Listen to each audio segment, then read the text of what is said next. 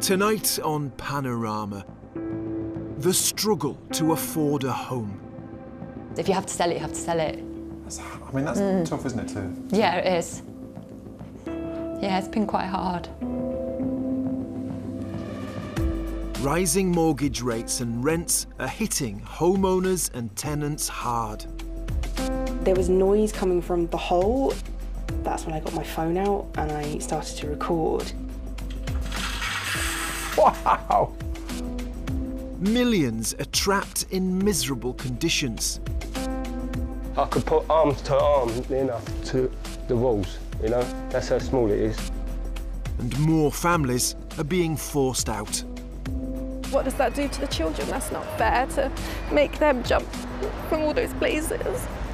Could that happen? Could you live like that? No, why should they have to live like that when their parents work? It's not fair.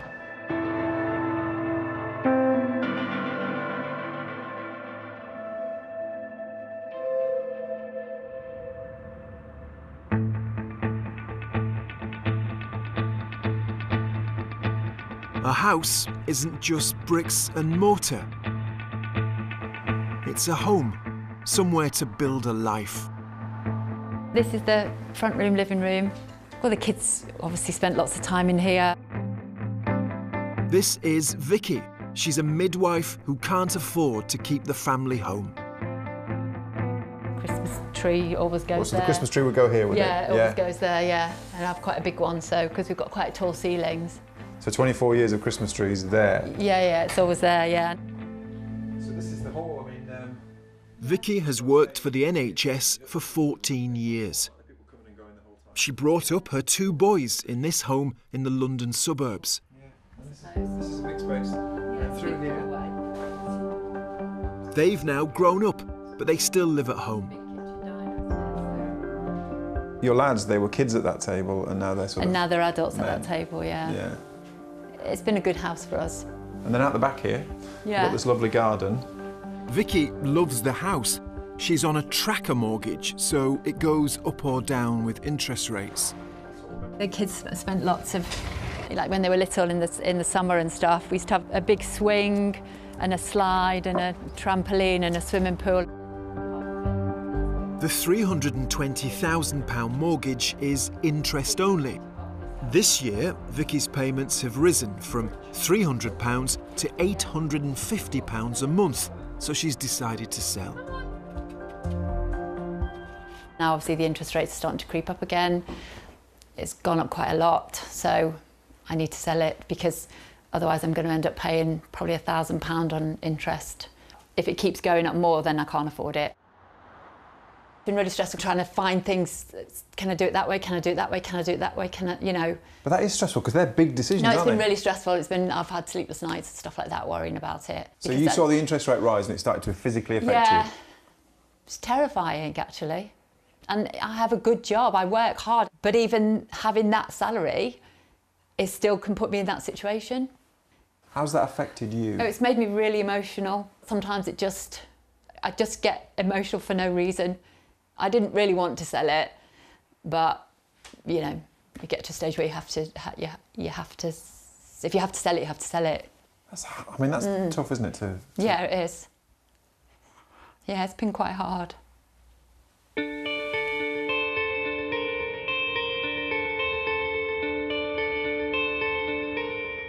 Interest rates have been increased this year to try to control inflation, putting pressure on the UK's already creaking housing market.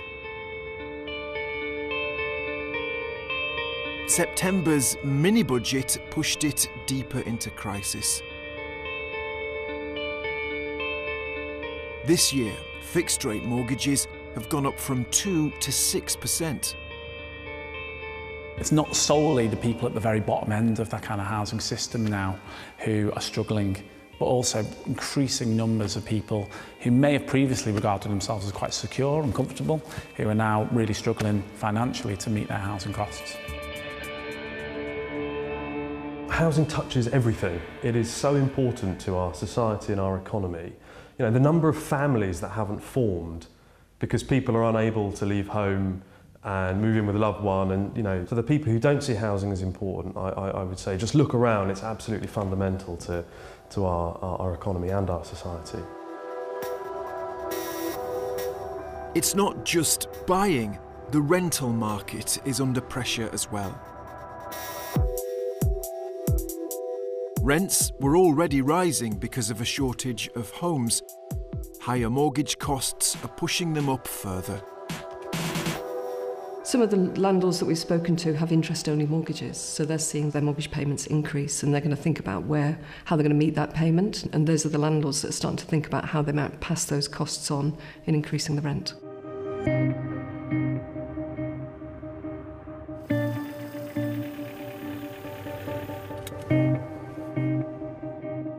This is Nonny. She's a nurse facing eviction. She and her partner have 4 school-age kids. They've lived in this Bristol house for 10 years and pay £950 a month rent. But the landlord says that's far below the market rate and the house needs to be renovated. So the landlord's issued a Section 21 eviction notice. No fault, no blame, just a date to get out. December the 15th. It's crushed your world. You just think, what are you meant to do? We've got 4 children. How do we find somewhere in 8 weeks? It's just not long enough to emotionally get your head around the fact that you have to find somewhere, to then try and then look for somewhere alongside working and managing the children. And then how do you financially find that money to do it? Nonny and her partner Apollo both work full-time. She's a ward manager in the NHS and he works nights in a warehouse. Despite earning £60,000 a year between them, they say they can't afford another place like this. It's £1,800 a month for a 3-bedroom house in Bristol. You know, that's the majority of my wages, that's all of it. My aim in life is to put a safe roof over my children's head. I've worked really hard to earn money to be able to ensure that my children are safe. I wanted to be able to provide for them. And now, even though I'm doing those things, I still can't provide for them. I can't maintain their safety. They are looking at being homeless. Is that what you think might happen? Yeah, because we don't have any option. Nonny's family isn't alone. Like her, 20,000 households faced homelessness after receiving a Section 21 eviction notice in England last year. Evictions went down during the pandemic, but now they are rising sharply. The number of renters forced out by their landlords has more than doubled in the past year. There is widespread fear amongst tenants that they can be evicted through a Section 21 notice through no fault of their own. I feel sad, to be honest. I think that the housing system is dysfunctional. It creates poverty for people, and lots of people live in very vulnerable situations. And sadly, I think the numbers of people living in those situations is only going to increase.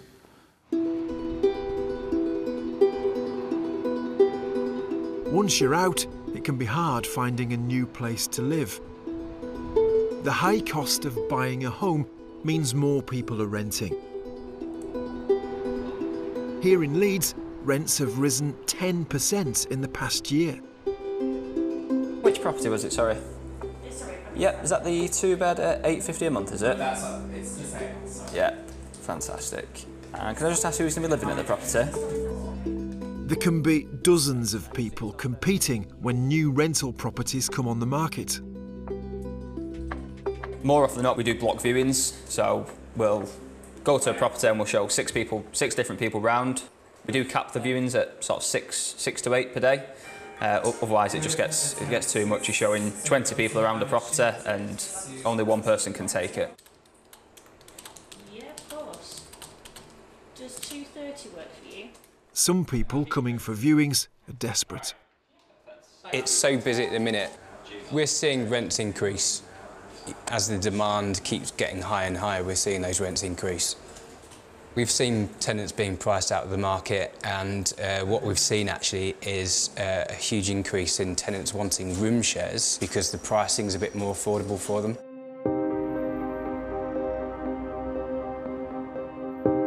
There is a darker side to the housing market. When tenants are desperate, landlords might cut corners. This is Georgina. She's living in a flat that's falling apart. Here we go. Oh, wow. Immediately see it. Wow. A massive chunk of the ceiling's just come down. Yes. The 27-year-old graphic designer has been living here in Birmingham for 2 years. It was about a month after I moved in. I was in bed and I could hear the rain, and I thought it sounded really nice and really loud. Then I realised that was because the rain was inside. Georgina fixed the first hole with tape last year. Her repairs held firm until the middle of the night 2 months ago. There was noise coming from the hole, which is a sentence I never thought I'd say. And then I started to hear cracks. And at that point, when I heard the cracks, that's when I got my phone out and I started to record. Wow! Oh my God! That is extraordinary. She pays £580 a month for the flat. It's now effectively a bedsit. She can only use the lounge. What's been the worst bit? The fact now that it's damp, it's cold, and I don't want to heat like when there's just cold air coming out of this hole. So I'm, layering up. But because I don't want to put my heating on, my stuff's going mouldy. Like, it's really damp. Georgina's landlords are renovating the top floor. They say they want to fix Georgina's flat, but no one answered the door when they called. Georgina says she's asked them to fix the ceiling and they haven't. You could potentially face a winter here. Yes, yeah. What's that prospect like? I think right now I'm just living in my living room. I think that's what I do. I think I shut that door and I focus on heating where I am, which isn't really much of a life, is it? The figures generally show about a third of the private rented sector is in disrepair. Some of the demand is pushing downwards into what I would call the shadow part of the private rented sector. So we might see some landlords with not very good quality properties at all, also able to find tenants because tenants are getting a bit desperate in terms of where they need to be.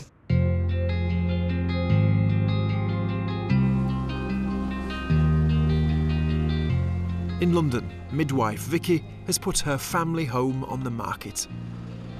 Oh, hi Vicky. Right. Hi, yeah, very good. Thanks for coming in. It's a lovely house. It's got bags of accommodation. What we've got to bear in mind is that the market has slowed down. Yeah, I did think that as well. In terms of quite where the market will be going, I think we might see prices slipping back a little. She's going to use the money from her house sale to buy somewhere smaller and cheaper. I don't want to get to a stage where the interest rates are so high I can't afford my mortgage and then I lose my house. I think that's a massive worry for an awful lot of people. Yeah. In terms of timing as to how long it's going to take to sell, it's really a crystal ball job. We just have to be patient. Yes.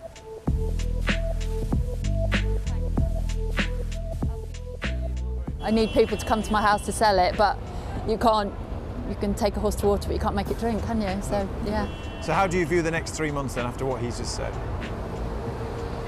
Yeah, I think it'll be quiet for the next couple of months, and then hopefully after Christmas it will start to pick up. Vicky hopes she can escape her own personal housing crisis. And around the UK, millions of families are facing difficult choices. More than 60% of respondents to a poll for the BBC last month said they expect it will be difficult to pay housing costs this winter. I think there are multiple housing crises within the system, and I think it has got worse over time. Housing is now significantly more expensive relative to earnings, and that creates all sorts of problems for households in choosing and deciding where to live.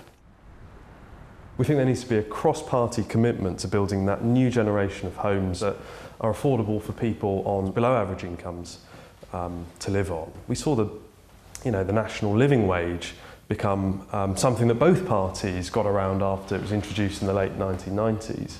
I think there needs to be similarly a commitment to providing living homes set at a rent that people can afford.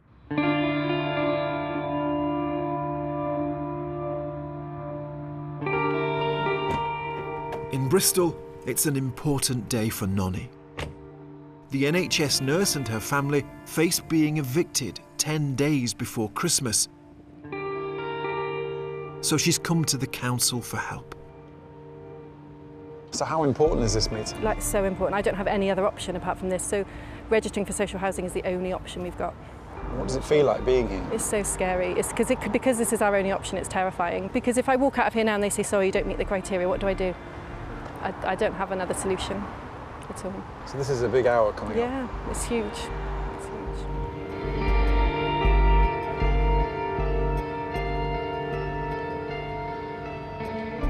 She's in the office for 40 minutes.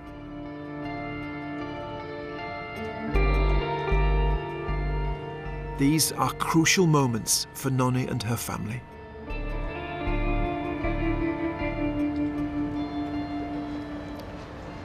How did that go? Terrible. We're not entitled to social housing because of our annual income. What was the moment like when it dawned on you that there was nothing for you? It's devastating, because what am I meant to do? So she talked about temporary accommodation, so that essentially we'll never be homeless if we got to the point where the bailiffs came and we had to leave. She said that then? Yeah, you could come here and they would be housed in temporary accommodation, but she says that we would need a 3-bedroom for the children. We wouldn't be able to get that, so we would be in a 2-bedroom, and then you would then move to another place. So you could move around for 3 times before you find somewhere. So what does that do to the children? That's not fair to make them jump from all those places. Could that happen? Could you live like that? No, why should they have to live like that when their parents work? It's not fair. It's not fair.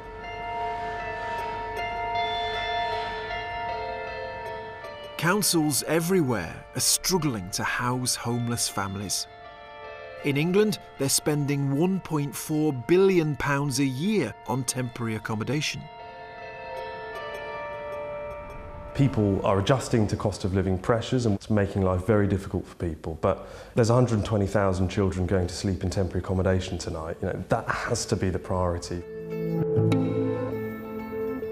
Social housing used to be the safety net. But 1.4 million social homes have been lost in England alone over the past 40 years. The country's only building around 150,000 homes of all types a year, less than half what the government says we need. And that puts even more pressure on the private rental market. Those people who would want to own are now having to privately rent because they've got no other option. At the same time, we've also got people who might prefer or should really be in social housing because it's a lower rent. So that's why everyone is looking towards the private rented sector at the minute, because those 2 other bits of the housing market just aren't working.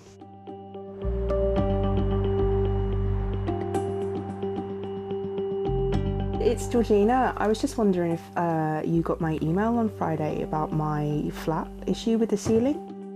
Georgina still hasn't had that hole in the ceiling mended. She's ringing the local council. The ceiling, it is bowing and cracking in other places. With that in consideration, would it be considered this kind of flat at the minute safe? The council tell her they won't come to inspect the ceiling because she's already decided to move out. Thank you for answering all my many questions. She's found a new place. I'm going to move. Tenancy agreement is signed, and the only way I've been able to move is because I borrowed money off family members, off my mum. I've lived like this for 2 months, 60 days, of a hole in my ceiling. Now there's mould, so there's that to contend with as well. I'm going to move to this new place, I'm going to be opening boxes, praying that my things haven't gone mouldy.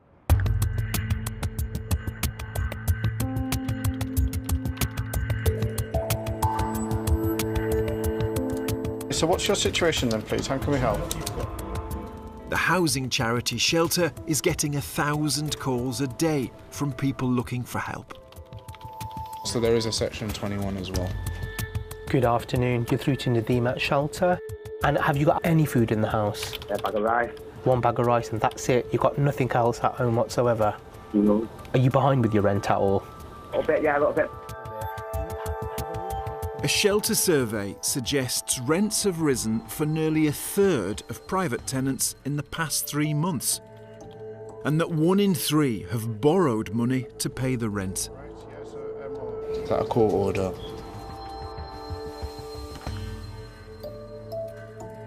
Things are getting worse, and the people that you talk to, you can hear the desperation in their voices. You know, you can hear the worrying in their voices. You know, people are kind of having to make the choices between, do we, you know, can we afford to pay our rent? Do we pay for food? I've not come across anything like this before, if I'm honest.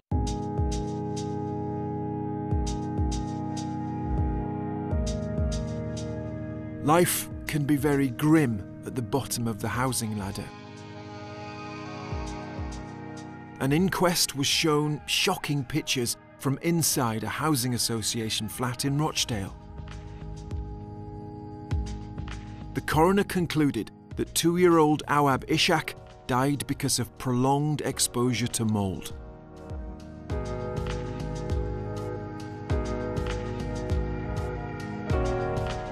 $1.6 million people in England are living in dangerously low-quality homes. It's the smallest room. Well, I could put arms to arm enough to the walls. Michael lives in this tiny, run-down bedsit in South London. He's been here for 5 years. 1 bed, 1 chair, and a broken toilet. We look down there, it's completely moulded off. Got little perfume things just to get the smell of the damp away, you know? That's for definite, because every time I come here, all I can smell is the damp. The landlord says there's no damp and there aren't any issues with the flat. Yeah. Hello, mate. How are you? Yeah. Peter from Lewisham Council. Right. Nice to see you. Are we okay to go in and have an inspection in your room? Yep, come in. Okay, so the issues here are the damp in the corner. Yeah, damp in the corner. And that's coming from the outside, are we assuming? Outside walls and the damp in that far corner. Lovely.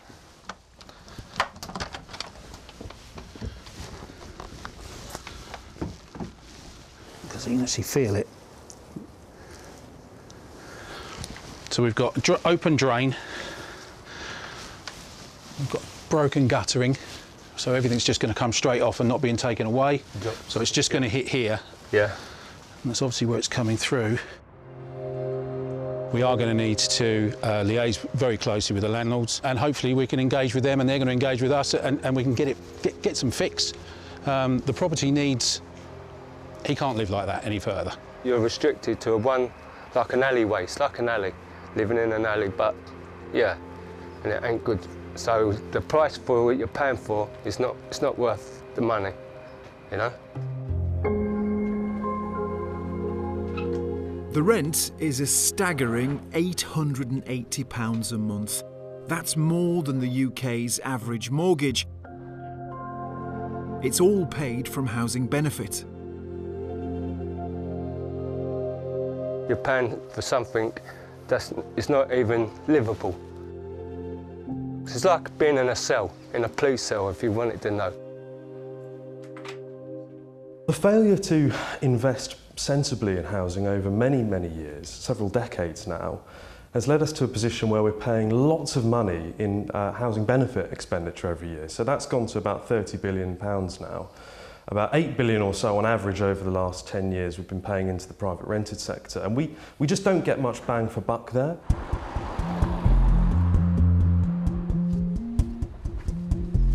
The government says it's committed to delivering 300,000 homes a year in England. It's capping rent increases in social housing and will legislate to allow private renters to challenge unjustified rent increases. One thing is clear, surviving the UK's housing market is getting tougher. Whether renting or buying, millions of people face a bleak winter.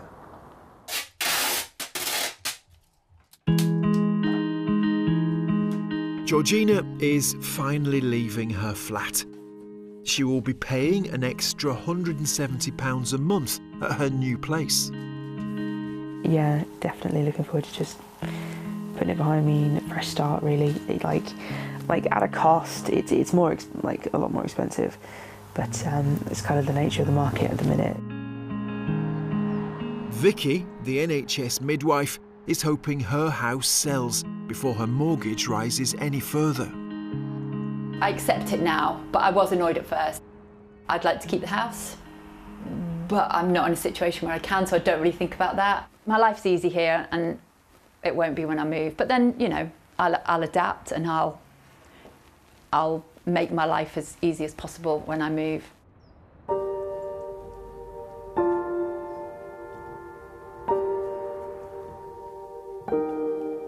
And NHS nurse Nonny, who's being evicted, hasn't found anywhere else to live. She's packing up the family home, but has nowhere to go. The boys were 2 when we moved in. My oldest was 4, so they don't remember being anywhere else. So the thought of it must be to them is really hard. I feel like you failed now, because I can't do that. Not from a fault of my own, I've done nothing wrong, but it's gone. I can't do it. Can't keep them safe with a roof, despite trying.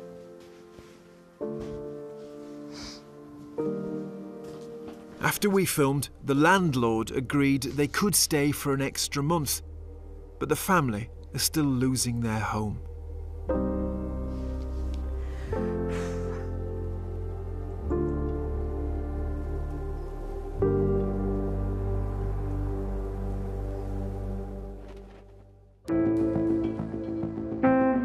Four households struggling. Their experiences are shared by millions. As the UK faces a winter of worry, many can no longer afford a decent home.